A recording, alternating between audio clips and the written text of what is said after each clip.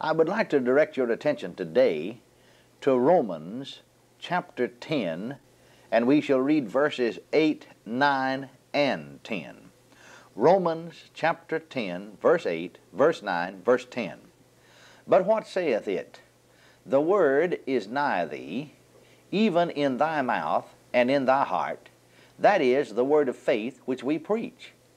That if thou shalt confess with thy mouth the Lord Jesus, and shalt believe in thine heart that God hath raised him from the dead, thou shalt be saved. For with the heart man believeth unto righteousness, and with the mouth confession is made unto salvation. Now what we believe is a result of our thinking. If we think wrong, we will believe wrong. The Word of God is given to us to straighten out our thinking. If our believing is wrong, it's because, as I said, our thinking is wrong. And then our confessing will be wrong. In other words, what we say will be wrong, and it will all hinge on our thinking. Remember, Jesus said in Mark the 11th chapter and the 23rd verse, For verily I say unto you, that whosoever shall say unto this mountain, Be thou removed, and be thou cast into the sea, and shall not doubt in his heart, but shall believe that those things which he saith shall come to pass, he shall have whatsoever he saith. Ordinarily, we talk quite a bit about the believing part, but we do not talk too much about the saying part. Of course, we shall not be able to say right until we think right. Our thinking has to be in line with the Word of God, because actually we shall not be able to believe beyond the knowledge we have of the Word of God. Many people, because of the metaphysical and the mind science religions, will get one mixed up with them because they think that man is just a mental and a physical being. But man is more than this. He is also a spiritual being. Now these advocates have had much to say about the mind, until a lot of good Christian people are afraid to say a word about the mind. And yet the Word of God has much to say about it. The Bible said, Trust in the Lord with all thine heart, and lean not unto thine own understanding. The Bible says, casting down imaginations, reasonings, that is, the margin says, and every high thing that exalteth itself against the knowledge of God, and bringing into captivity every thought to the obedience of Christ, 2 Corinthians 10:5. And then God's Word also said, in Romans the 12th chapter and the 2nd verse, And be not conformed to this world, but be ye transformed by the renewing of your mind, that ye may prove what is that good and acceptable and perfect will of God. Now one renews his mind by studying, feeding upon, and acting on the Word of God. The Word of God teaches him to have the mind of Christ. The only way one can have the mind of Christ is to study His Word, believe it in his heart, as we said, and act upon it. The Word of God also teaches him to think, as the Scripture said, on whatsoever things are good, pure, and honest. If there be any virtue in them, and so on, it said, think on these things. And so God's Word does have many things to say about our thinking. We need to realize that thoughts can come into our minds from two different sources. The thoughts that come into our minds do not always originate there. Now the devil from the outside puts many thoughts into our minds. Thoughts come from the outside. And then of course thoughts come from within us, from our spirits into our mind, which are from God. As you stay in close fellowship with the Lord through prayer, meditation, and the study of His Word, you will learn to determine from whence these thoughts come. Naturally, evil thoughts are from the devil. God is love. You cannot have the spiritual things of God by constantly having foolish talk and participating in the pleasures of this world, even though they themselves are not sins, nor even weights. By this pleasure, I mean that a person feels he has to get away from it all on the creek, so to speak, each week or several times a month. The Word does declare that He is the peace of our mind, our strength, our joy, our comfort.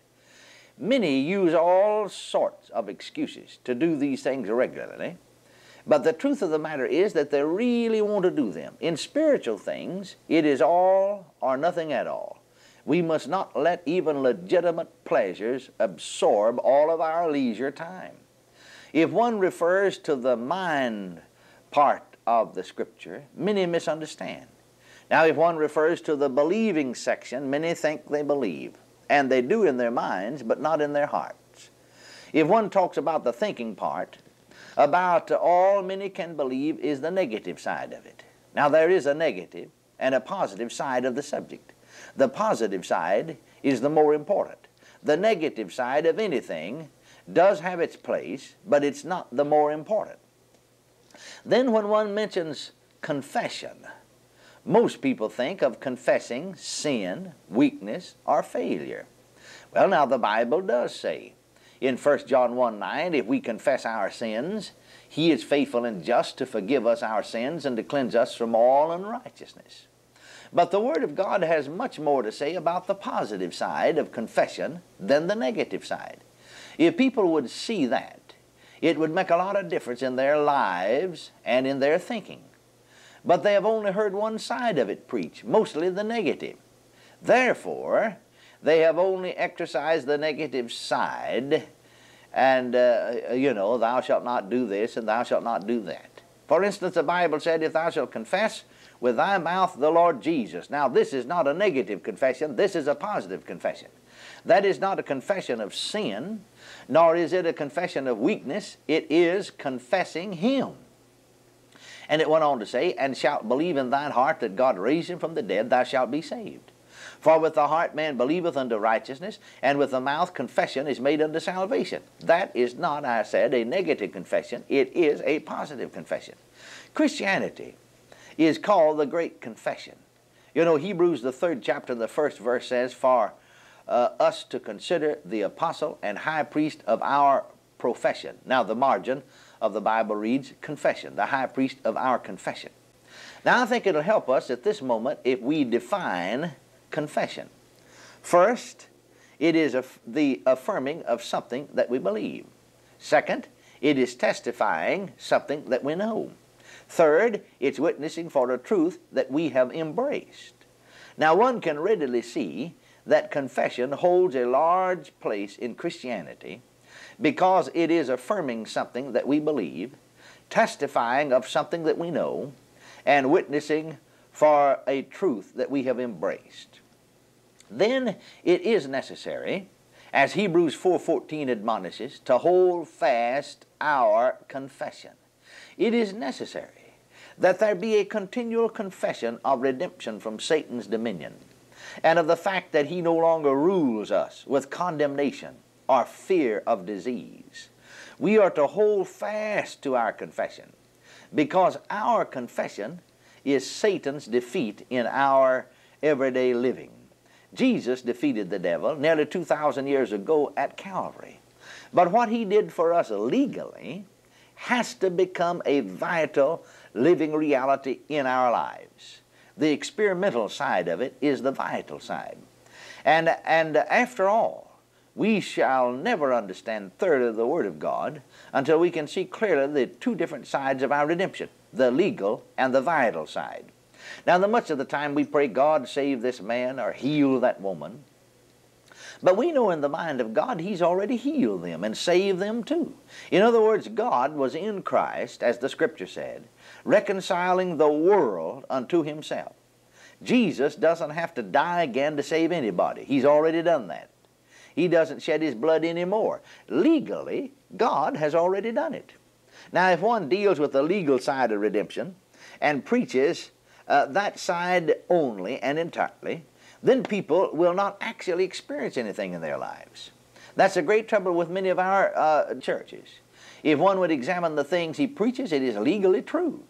But man has become cold, dead, and formal because he had just preached one side of redemption, the legal side, and it hasn't actually become a vital reality in their lives. Now, on the other hand, if only the vital side, the experience side is preached, then wildfire, fanaticism, and extremism results.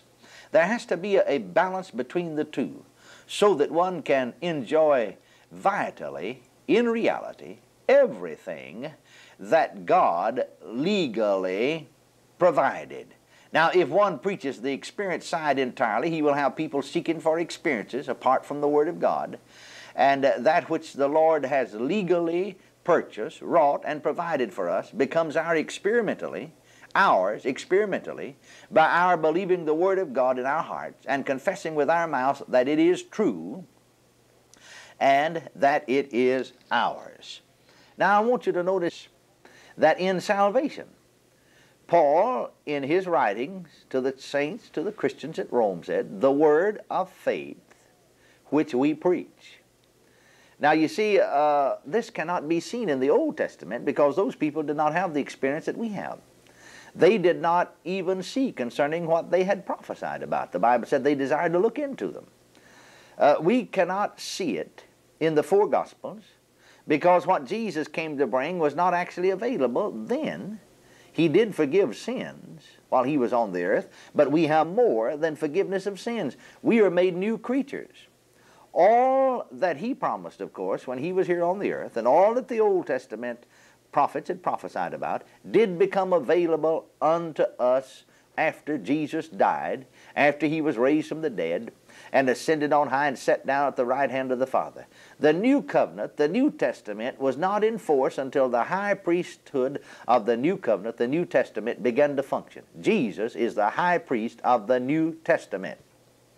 Now, it's difficult for people to see some things because they have thought, and you see we're talking about right and wrong thinking, that these things were in force while Jesus was here on the earth. But they were not in force. For instance, Jesus had power to forgive sins, but as I said, we have more than just forgiveness of sins. People in the Old Testament had their sins forgiven, but we have more than just forgiveness of sins. We have become new creatures in Christ Jesus. We are born again. Now, if a person, after he's born again, if he does sin, then it said if we confess our sins, he's faithful and just to forgive us. He is not born again. Man cannot be born again but once. But he can be forgiven of his sins many times. Thank God for that. Now here in Hebrews, you know, the Word of God said in the 10th chapter of Hebrews, 23rd verse, let us hold fast the profession, the margin says, the confession of our faith without wavering, for he is faithful that promised. Now, here are two different verses in Hebrews that tell us to hold fast the confession of our faith. One of them is Hebrews 4:14, the other Hebrews 10:23. It is absolutely necessary that we hold fast to affirming what we believe. It is necessary for us to hold fast to a truth that we have embraced. Then again, we go back here to Romans, the 10th chapter, the 9th and 10th verses, that if thou shalt confess with thy mouth the Lord Jesus, and shalt believe in thine heart that God is raised him from the dead, thou shalt be saved. For with the heart man believeth unto salvation. Now, these people, these very ones he's talking about, heard the Word of God preached. It straightened out their thinking and showed them that they were lost, that they were sinners, that they could not save themselves, that they could not make themselves righteous, that they could not redeem themselves, but that God sent his Son to this world and condemned sin in the flesh. God made salvation available to us through Christ, for there is no other name under heaven given among men whereby we must be saved except the name of Jesus. So the sinner simply says to God, dear God, I'm a sinner. I cannot save myself. I know according to your word that I cannot make myself righteous, but I thank you because you love me and sent the Lord Jesus to die for me. And through his righteousness, redemption is made available unto me. I believe that he died for my sins according to the Scripture. I believe that he was raised from the dead and is my justification. I confess him now and take him as my Savior. I confess him as my Lord. Now, that is thinking in line with the Word and believing what the Bible says and confessing it creates a reality of salvation in the human spirit. I was never satisfied the way some people deal with folks who come to be saved. I know a lot of times in praying and dealing with folks who come to be saved, we just sort of leave them in the dark, so to speak. Sometimes people tell folks, well, keep on praying, the Lord will save you after a while. But you know, friends, there's more to being saved than just praying. If one prays apart from the Word of God, he will not get anywhere. I've seen so many people come to the altars who were as earnest and sincere as they could be, and yet they went away unsaved. I was greatly disturbed about this. I asked, Lord Jesus, what's the matter? Those that do come to the altar, sometimes only half of them are being saved. Now, I'm sure these that didn't seem to be saved are just as sincere, or they wouldn't have come. I know there's nothing wrong with you because you never change. Now, someone suggested there are those that met the conditions and the others did not. But sometimes that's a little too vague. We need to analyze the situation and see why they did not meet the conditions. Did they know what the conditions were? Were they rightly instructed? And so, as I waited before the Lord, He showed me that many times we were not dealing right with the sinner. And then He told me how to deal with him.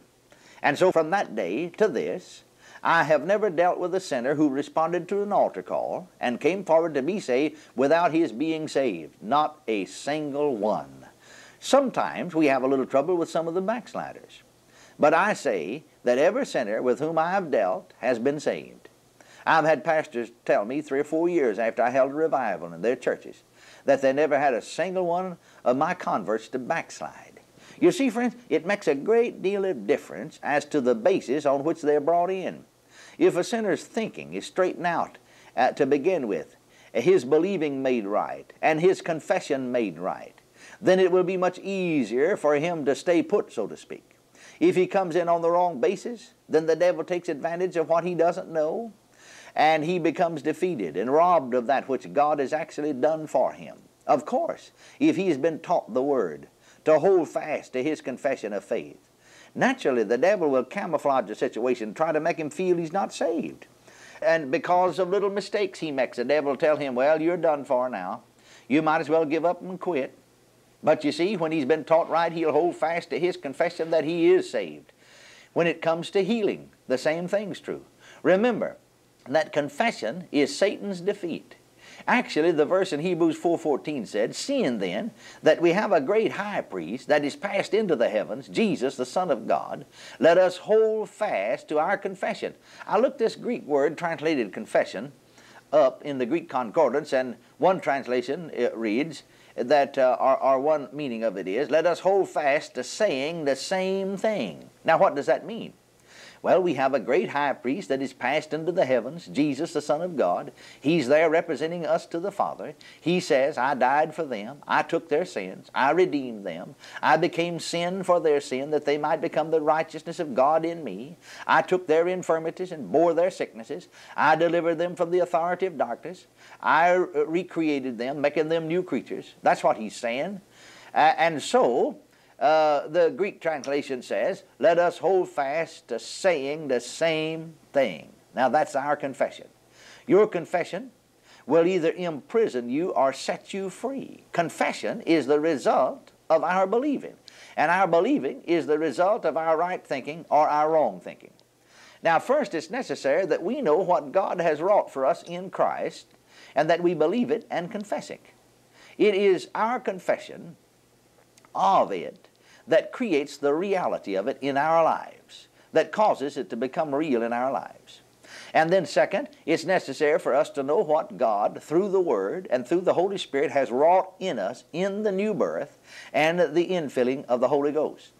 And then third, it's necessary for us to know what the Lord Jesus Christ is doing for us now in His present day ministry at the right hand of God the Father in heaven.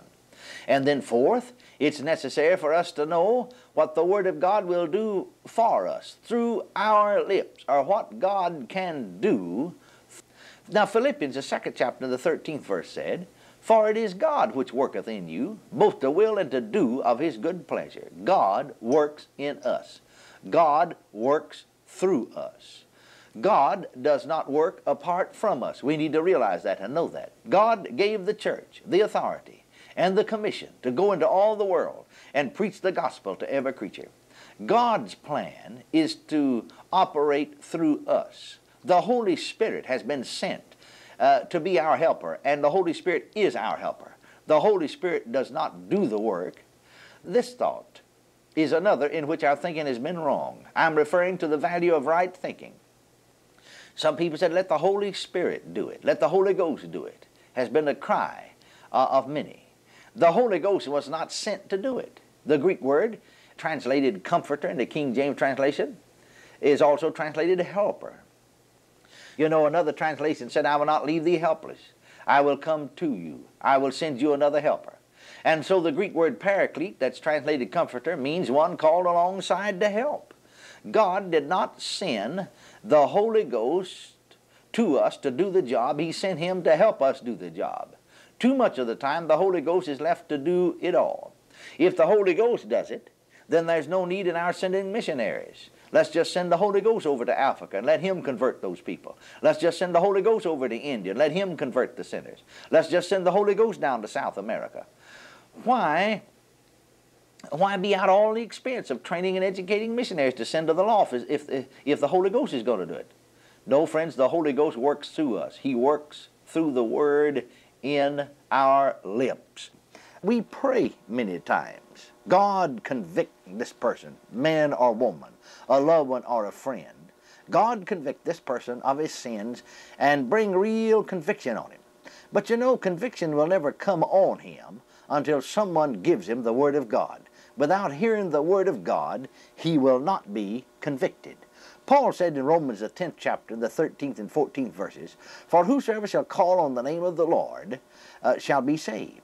How then shall they call on him in whom they have not believed? And how shall they believe in him of whom they have not heard? And how shall they hear without a preacher? Now the Bible said that God ordained that through the preaching of the Word, or the foolishness of preaching, that men should be saved.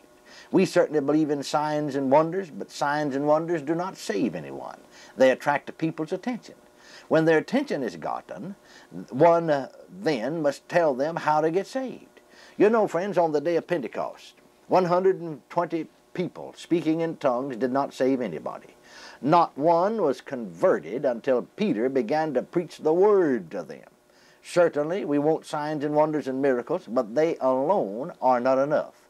The sinner will not be saved until someone tells him how. Somebody must preach the Word to him. If our thinking is right along these lines, our believing will be right. Or if our thinking is not right and is wrong, then our believing will be wrong. Then when our believing is wrong, our talking will be wrong, and we will be confused and defeated. We need to realize what the Word of God can do through our lips, because the Holy Ghost is sent to help us. He is our helper. Too much of the time we just get blessed in church and pray, Lord, send the people in, and Lord, you get out and save the people. The truth of the matter is, that is our responsibility. We have the Holy Spirit to help us in getting the people into church, to help us to get people saved, to help us do the work of God. Unless we're going to do it, we're wasting all of our time with long hours of praying. I remember a number of years ago, a lady in a certain church in one of our large cities asked me to pray for her. She said she had fasted and prayed 3 days and 3 nights seeking God's will for her life. I asked her what she found out. She said that God wanted her to visit people, to hand out tracts, to do personal work. Well, I told her I could have saved you 3 days of fasting and praying if you'd asked me, because that's what God expects of all of His children. Now, if you do not see that and have a desire to witness and work for Him, then you're either not saved or else you're backslidden, one or the other. Now, I asked what she wanted me to pray about. She replied, well, I want you to pray that I'll do what He wants me to do. I said, no, I won't pray that. You see, she knew what God wanted to do. It was up to her to do it. If you know what God wants you to do, and you won't do it, then God have mercy on you. God will not make you do His will. I remember a number of years ago, a man down in East Texas, member of a certain church. He's quite well off financially, but had never paid tithes or supported the church financially. Then one day he saw that the Bible taught tithing, so he stood up in the church and asked that the people pray for him that he'd pay his tithes. He said, I see now that it is Bible and it's scriptural. Now, he did not need for anyone to pray for him that he would pay tithes. He just needed to obey what he could see that God's Word had said.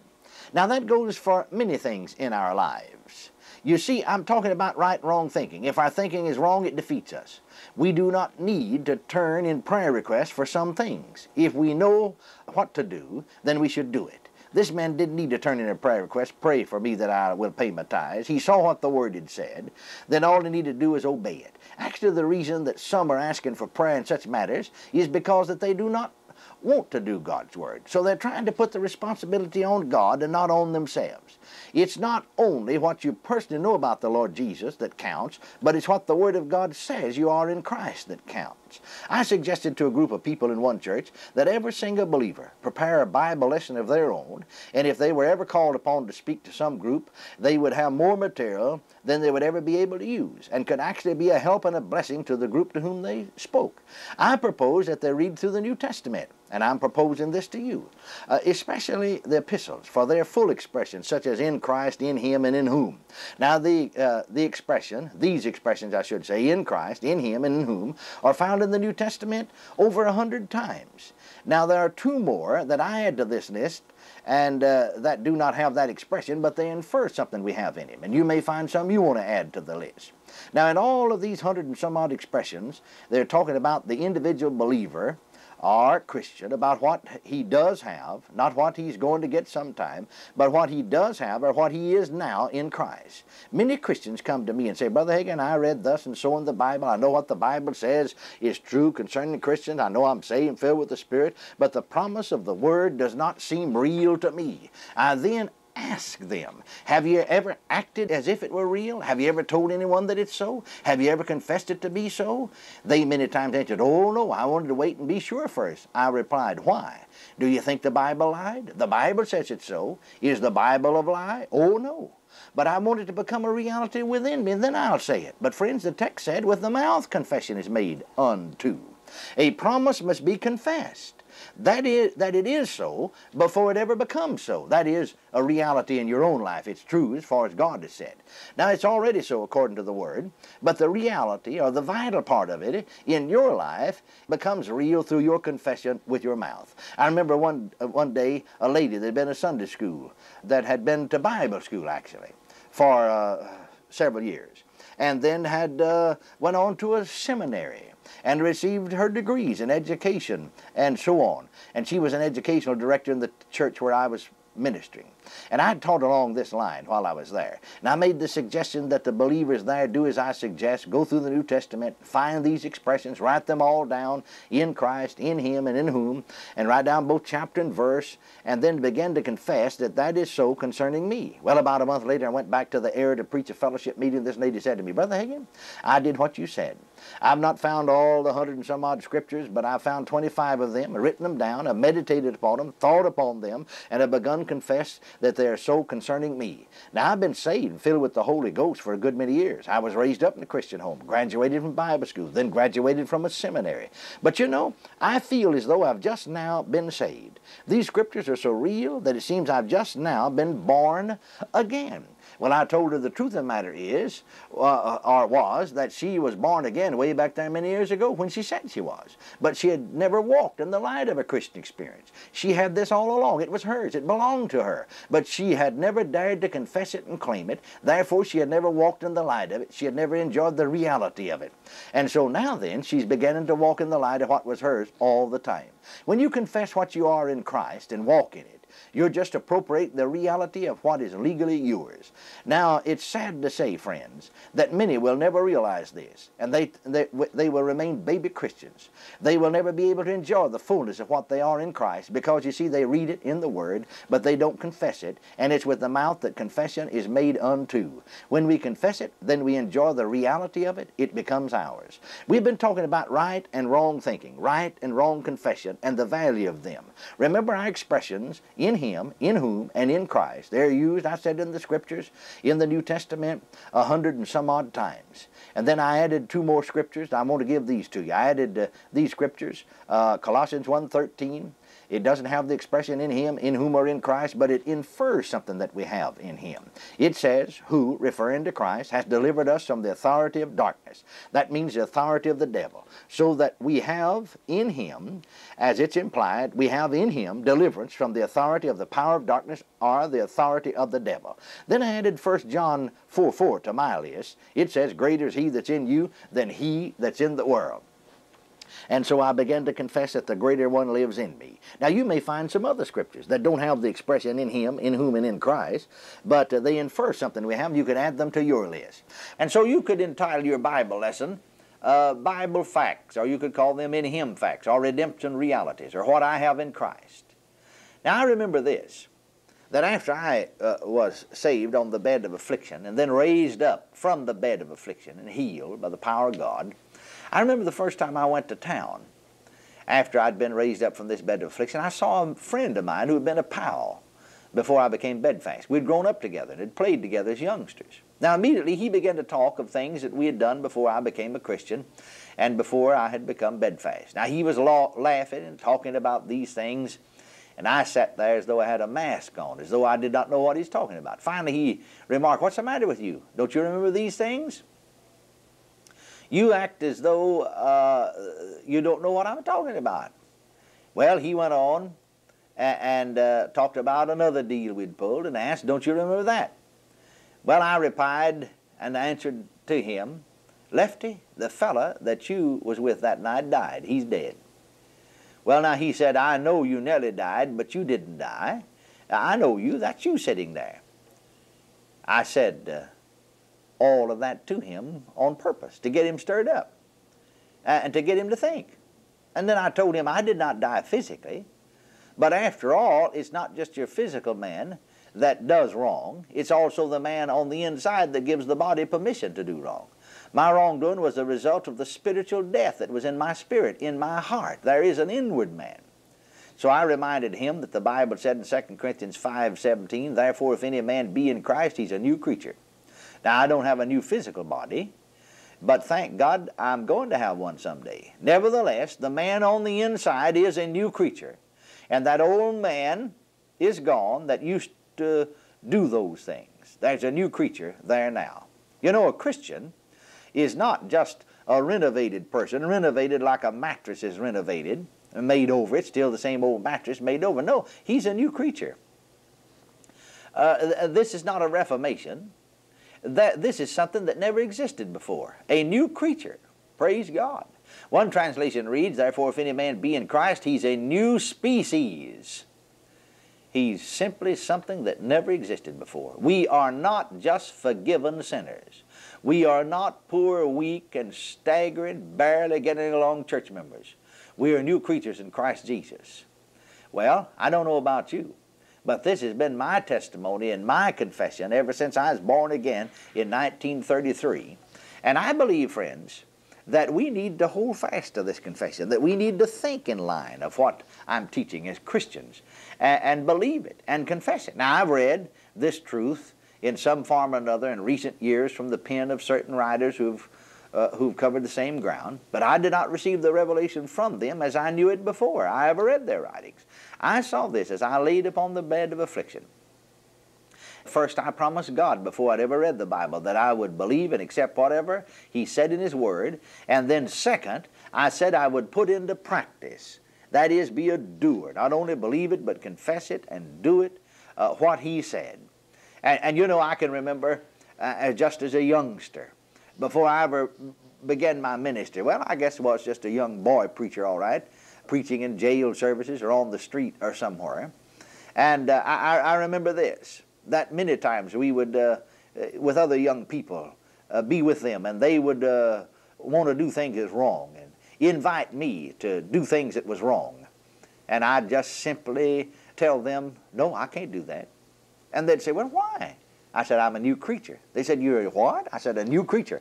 And then I began to preach the Bible to them, and many times they've gotten under conviction, began to cry. I mean, more times than not, 9 times out of 10.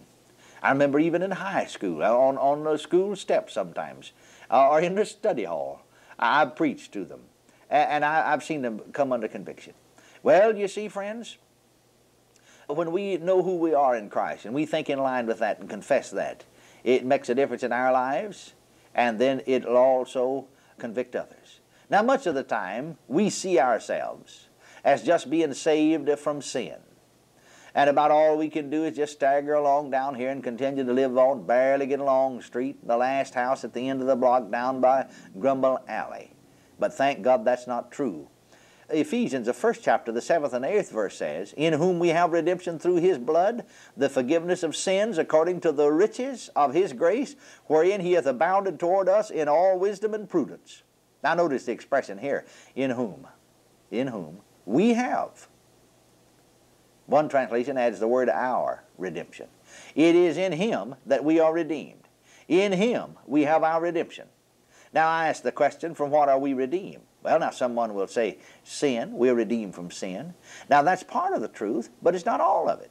And if we just think that far, and believe that far, and confess that far, then we're going to fall far short of what God has actually provided for us in His great plan of redemption. And actually, just to say it that way, that we're redeemed from sin, and leave it at that, and imply that that's all there is to it, it's not true. It's not true. We leave the wrong impression. We are in reality redeemed from the thing that made us sinners and made us sin, spiritual death. We are redeemed from the curse of the law. The Bible said, you know, in Galatians 3:13, Christ has redeemed us from the curse of the law, being made a curse for us, for it is written, "Cursed is everyone that hangeth on a tree." Now we have to look to the law and find that the punishment for breaking God's law was threefold. That it was poverty, that it was sickness, and death, that is spiritual death. And of course we have the promise of being redeemed from physical death eventually. Now then, we are redeemed. This scripture said, "In whom we have our redemption."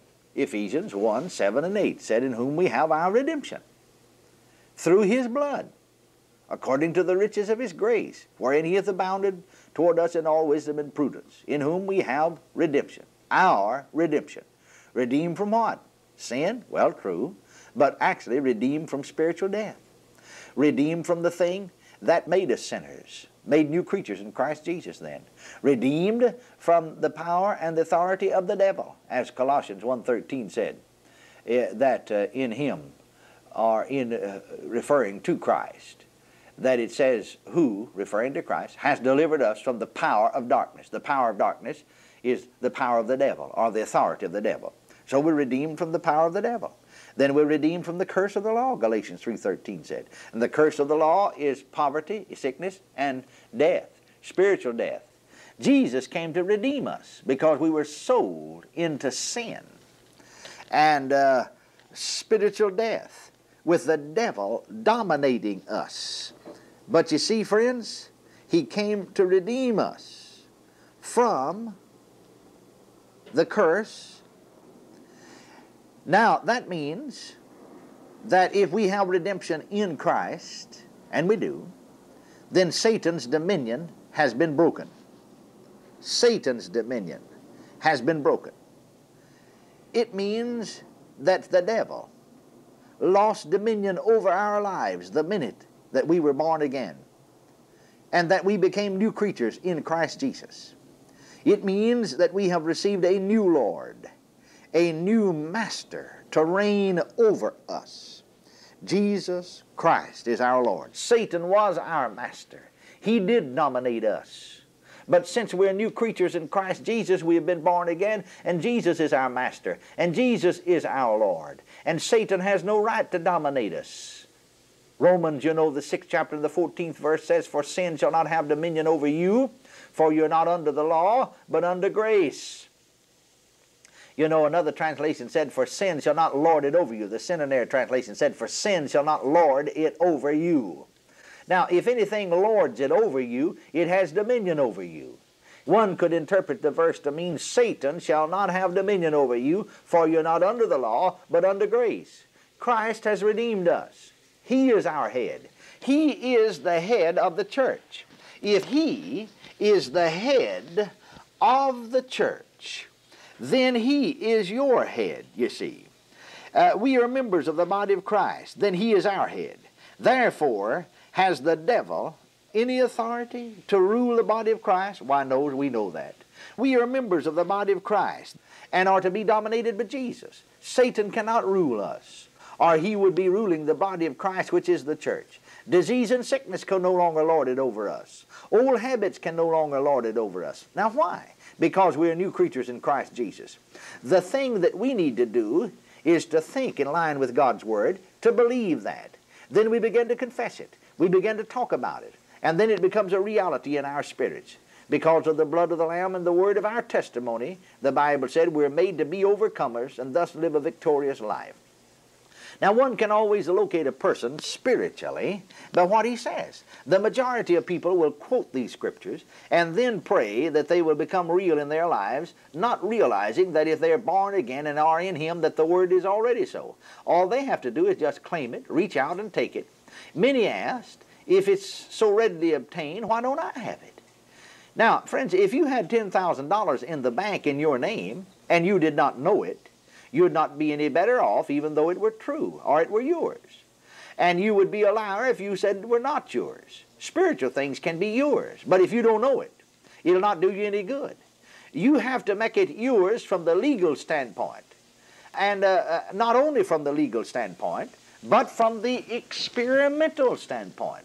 Now, one of my favorite scriptures found in the Old Testament that has helped me through the years is Isaiah 41:10. It says, "Fear thou not, for I am with thee. Be not dismayed, for I am thy God. I will strengthen thee. Yea, I will help thee. Yea, I will uphold thee with the right hand of my righteousness." Now, I know he said that to Israel, but it is still true concerning us today. Many times we say to people, don't be afraid. There will be a brighter day. Now, you see that these are human expressions of encouragement, but God says, "Fear thou not, for I am with thee." That's a good reason not to be afraid. God offers us divine health, divine deliverance. Now, can one know that he is with him and still be afraid? No. If he knows who God is, he cannot be afraid. I know this even before I was filled with the Holy Spirit and have the baptism of the Holy Ghost. I knew the Bible, I knew faith, and I didn't cry and beg God to help me. I'd open my Bible to scriptures such as this and fall down on my knees before Him and say, "Dear God, I'm so glad you're with me, that you're my God, that you strengthen me always and uphold me with the right hand of your righteousness, that I do not have to be afraid, for you told me not to be dismayed. Even the darkest hour, friends, you can go around smiling because you know He's with you and for you and will hold you." It's good to have friends stand with us in faith through our trials. But friends, remember this, the Lord's always with us. He's our help. Now, on the other hand, some are down and out crying, "Oh, God, help us." Now, God does help us many times because He's a merciful God, and He'll come down to our level. But it's much better to come up to His level for our blessing. When He has to come down to our level, we stay under the gloomy cloud of wrong thinking, so to speak. We feed that cloud of wrong thinking and that kind of feeling by wrong thinking and wrong confessing and wrong believing. But we can feed on the Word of God and feed right thinking and feed right confessing and right believing by the Word of God, and it will lift us above the cloud of gloom. Romans 8:31 said, "If God be for us, who can be against us?" Now, that should be our confession.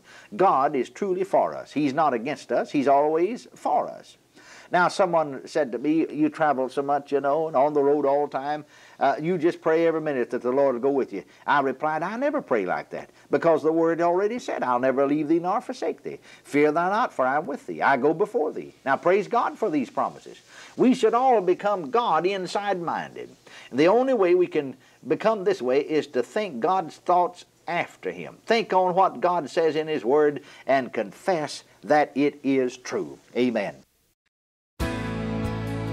That concludes this message. For more information about Kenneth Hagin Ministries, call 1-888-283-2484 or visit our website at www.rhema.org, or write Kenneth Hagin Ministries, Post Office Box 50126, Tulsa, Oklahoma 74150, 0126.